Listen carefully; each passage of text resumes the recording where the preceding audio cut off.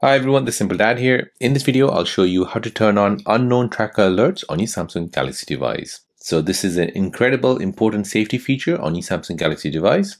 So your Galaxy device can now alert you if there is an unknown tracker like an AirTag or maybe Samsung Tag moving along with you. So as you know, some people use this in a malicious way by tracking people and finding out their whereabouts. So you can go ahead and find out if anyone is tracking you or maybe if anyone is trying to rob you. So to get this, you want to go ahead and bring down the quick panel menu, tap on settings, scroll all the way down until you see safety and emergency. Now from here, you want to find the unknown tracker alert option, and then you want to go ahead and turn this feature on.